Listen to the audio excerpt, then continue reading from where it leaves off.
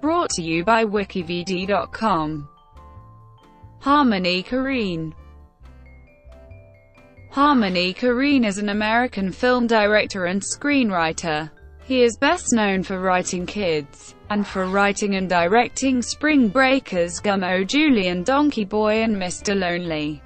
His film Trash Humpers premiered at Toronto International Film Festival and won the main prize, the DOX Award, at DOX in November 2009. His most recent film, Spring Breakers, was released in 2013. Personal life. Korine was born in Bolinas, California and raised in Nashville, Tennessee, the son of Eve and Sol Korine. His family is Jewish. His father was a tap dancer and produced documentaries for PBS in the 1970s about an array of colorful Southern characters. He would take Korine to carnivals and circuses and taught him how to use a Bolex camera. As a child, Korine watched movies with his father, who rented Buster Keaton films and took him to see Even Dwarfs started small in the theater. Korine reminisces, "I knew there was a poetry in cinema that I had never seen before that was so powerful." As a child, Korine changed his name from Harmony and went by Harmful, as he thought it made him sound tougher when he got in fights. Korine spent his childhood in Nashville attending Hillsborough High School before moving to New York City to live with his grandmother.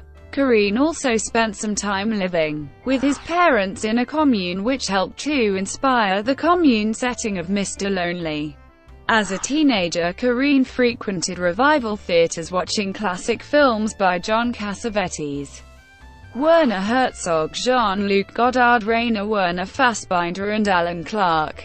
In an interview with Bruce LaBruce, Korine briefly mentioned that he studied business administration in college.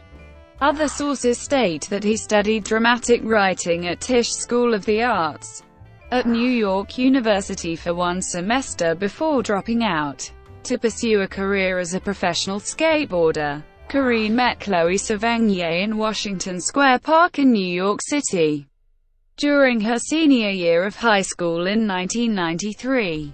The two became close friends, which resulted in her being cast in the low-budget independent film Kids. They had a relationship that ended in the late 1990s. He is married to actress Rachel Korine, with whom he has one child, Lefty Bell Korine. Kids and Gummo, 1995-1998. Korine was skating with friends in Washington Square Park when he noticed photographer Larry Clark.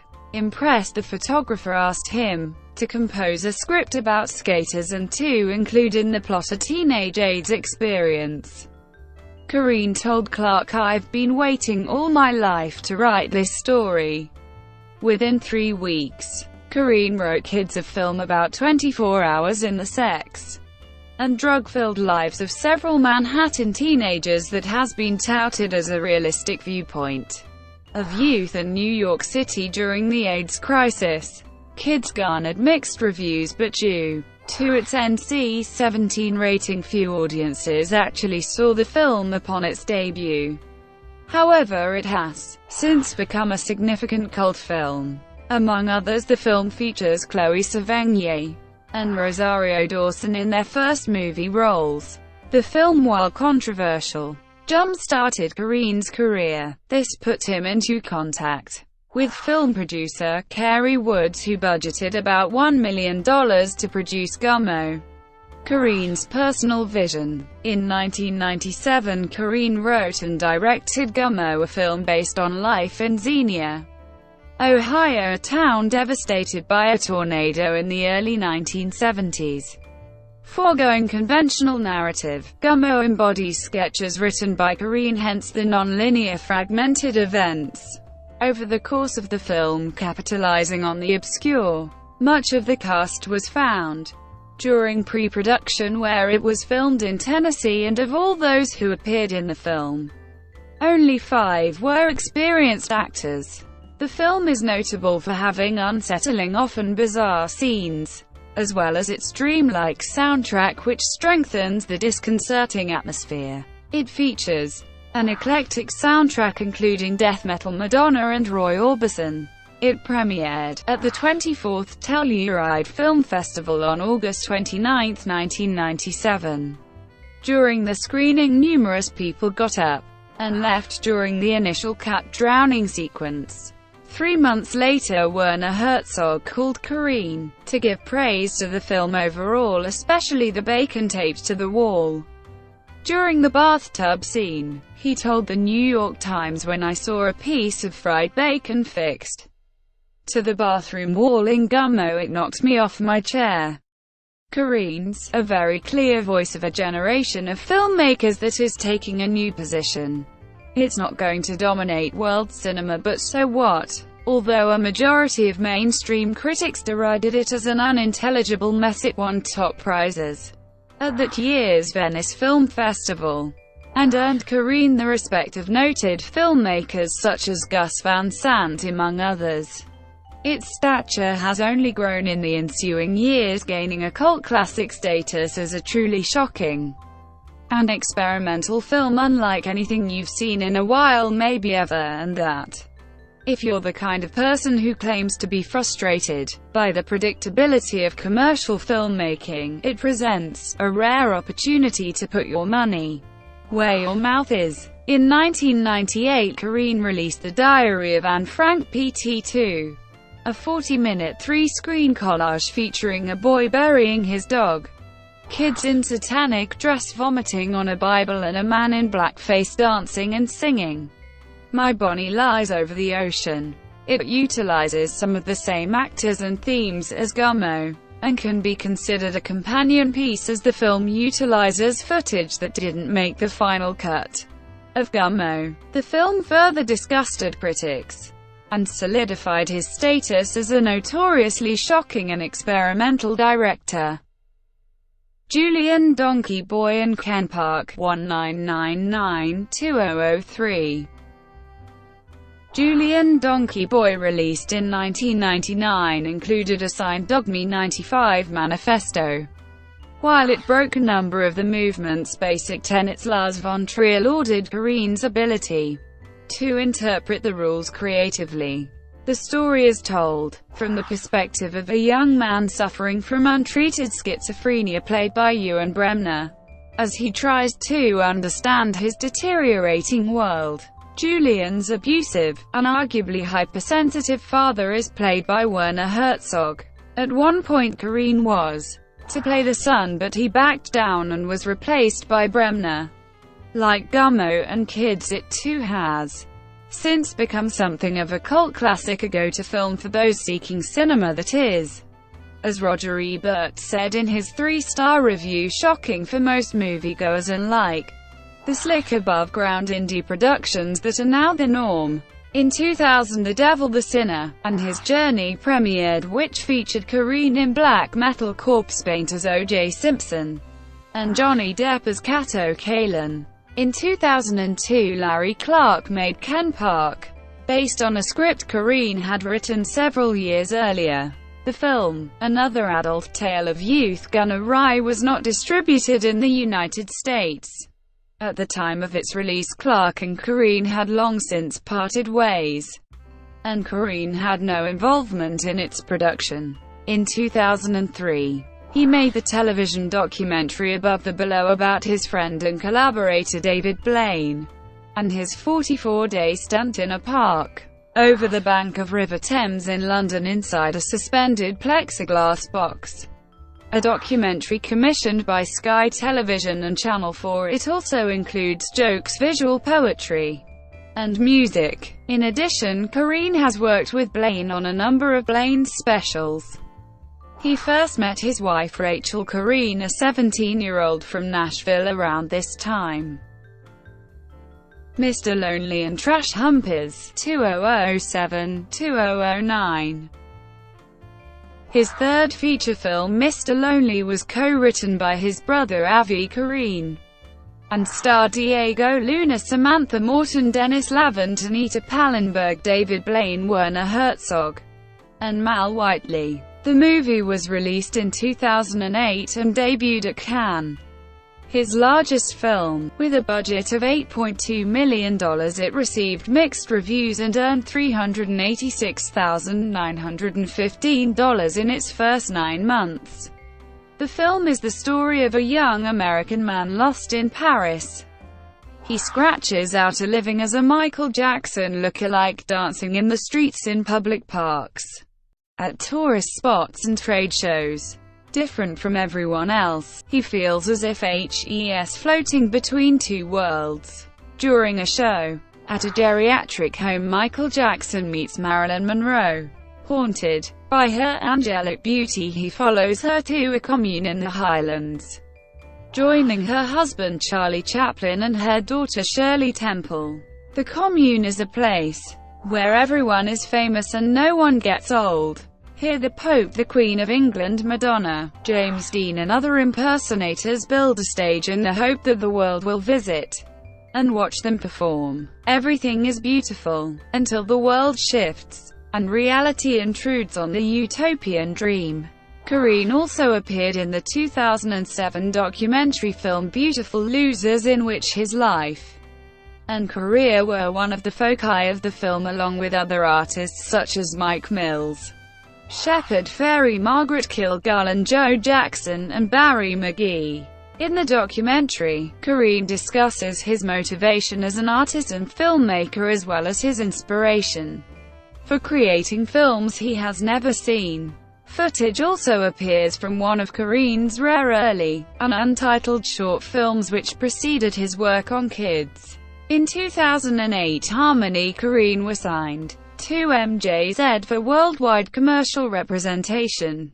On 6 September 2009, Korine's film, Trash Humpers, premiered as part of the Visions section of the 2009 Toronto International Film Festival. Despite being a work of fiction, the film went on to win the top award at the prominent European Documentary Film Festival CPH, DOX Copenhagen International Documentary Festival in November 2009. In March 2011, Korine released a short film entitled Dumshini Wham, which is a popular Zulu struggle song meaning "Bring me my machine gun."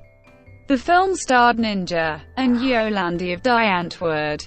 In September 2011, Korine released a short film entitled Snowballs, sponsored by the Proenza Scola fashion label. Spring Breakers.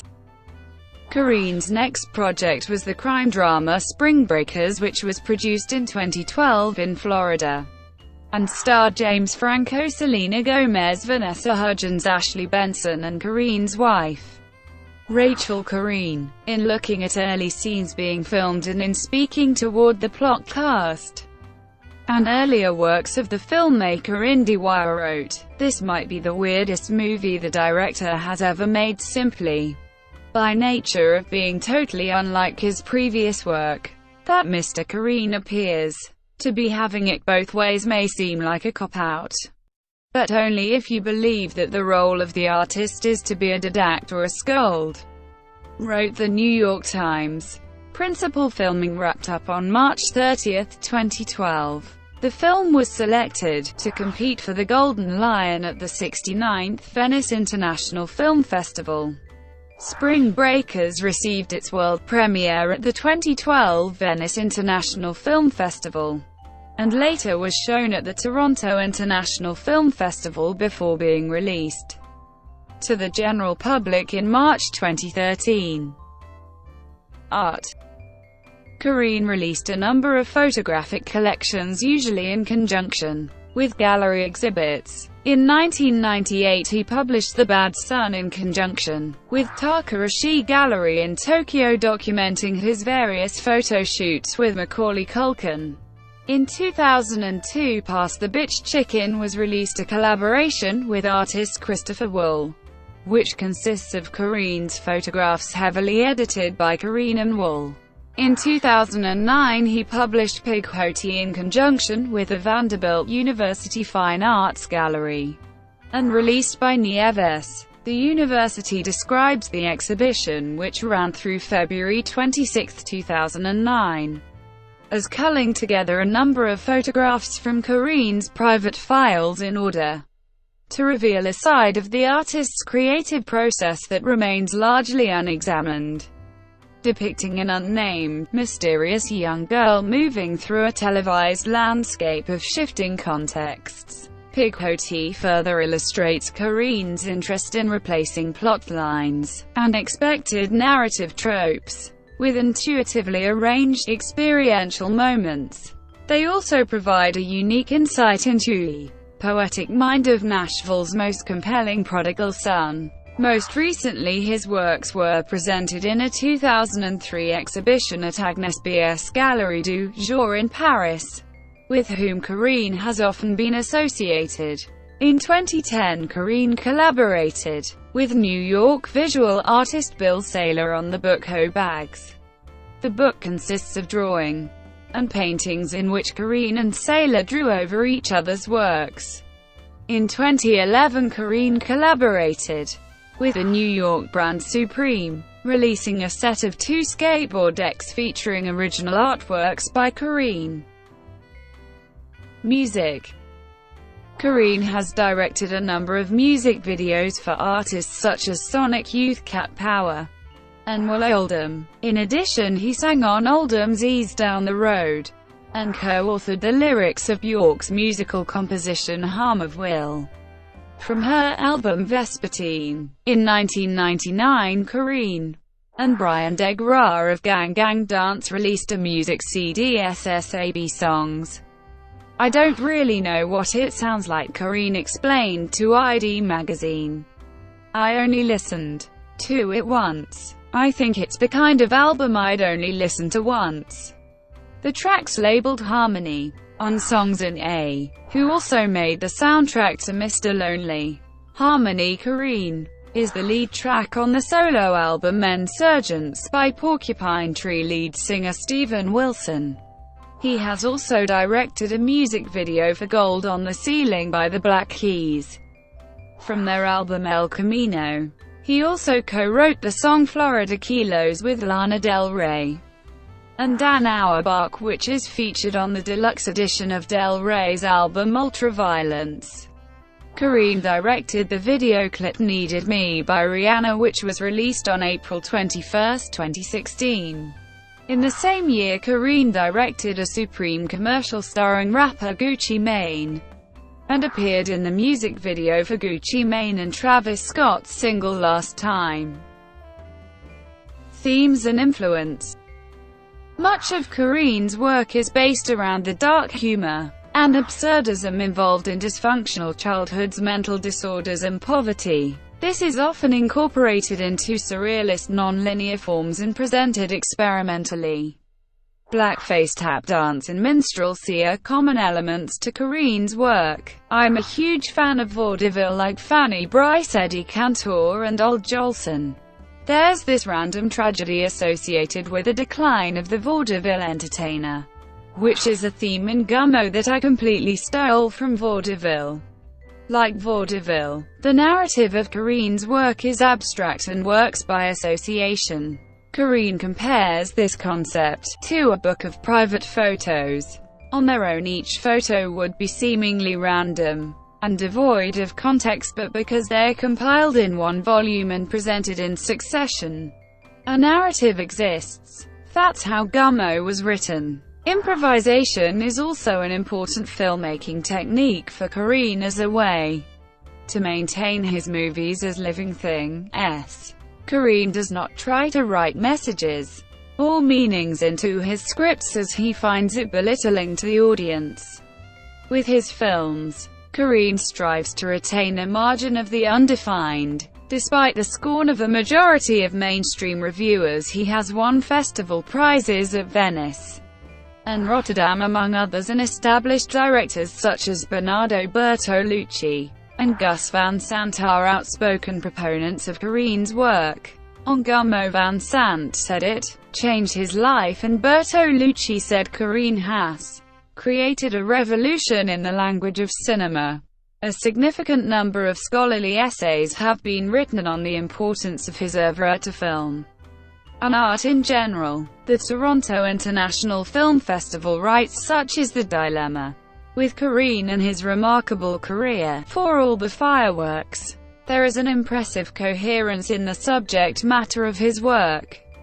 His 4 feature films all seek to shed light on a certain class of people, unique and bizarre individuals usually lumped under the heading of subculture. His portraits come from many angles. The baroque stillness of Gummo contrasts radically with the rough-hewn melodrama of Julien Donkey Boy. His last film, Mr. Lonely, had an epic quality and interest in celebrity that Trash Humpers disdains, preferring instead a low-end surveillance video look with frequent in-camera lighting distortions and a cinema verite authenticity. Recurrent in his work is a portrait of what Korine calls the American landscape. He recently stated to me, "The most beautiful thing in the world is an abandoned parking lot and a soiled sofa on the edge, with a street lamp off to the side. America seems like a series of abandoned parking lots, streetlights and abandoned sofas." Such a statement gives insight into Korine's complex aesthetic. Korine has frequently been labeled as an enfant terrible and been accused of exploitation and self-indulgence, to which he has responded, "How can an artist be expected not to be self-indulgent? That's the whole thing that's wrong with filmmaking today. To me, art is one man's voice, one idea, one point of view coming from one person." Korine feels there is no need to justify or explain the images he puts to the screen, in that they are simply the result of a cinema of passion and obsession. "I mostly just make things to entertain myself and, at the same time, hope that there's some type of audience that likes what I'm doing." Korine adds, "Film is like a dead art because of people not taking chances." To Korine, the only films that matter are the auteurist works.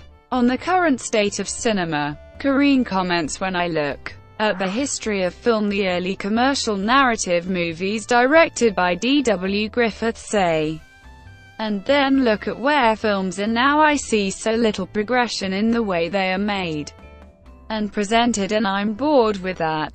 Film can be so much more." On looking for meaning in his films, Korine states, "I think people will lose the film as soon as they start trying to figure out my logic or what I'm doing, or while we're watching it start to dissect metaphors. I'm not really so interested in it working on a purely cerebral level. I'm much more concerned with it on an emotional level, and that you leave feeling a certain way." Korine states that if there is at least one image that sticks with you after viewing the film, then it is a success. Producer Carey Woods writes, "I think the best hope for cinema is allowing people who are artists to make a movie that isn't wholly ruled by screenplay structure." Korine's a storyteller, and has gone out of his way to put images that are moving on the screen and meaningful in some way. As critic Roger Ebert said in his review of Julien Donkey Boy, Korine, who at 25 is one of the most untamed new directors, belongs on the list with Godard, Cassavetes, Herzog, Warhol, Tarkovsky, Brakhage and others who smash conventional movies and reassemble the pieces. Harmony. Korine is the real thing, an innovative and gifted filmmaker whose work forces us to see on his terms. In 1997, Korine's favorite writers were listed as James Thurber, S.J. Perelman and Flannery O'Connor. Korine has noted British filmmaker Alan Clarke as an influence. In a 1999 Dazed and Confused magazine article, Korine listed his top 10 films as Fahoti by Hector Babenco, Badlands and Days of Heaven by Terrence Malick, Fat City by John Huston, Stroshik by Werner Herzog, The Killing of a Chinese Bookie and A Woman Under the Influence by John Cassavetes, McCabe and Mrs. Miller by Robert Altman, Out of the Blue by Dennis Hopper, and Hail Mary by Jean-Luc Godard. In popular culture, The opening song on British progressive rock musician Steven Wilson's solo debut album Insurgents is called Harmony Korine. Brought to you by WikiVidi.com.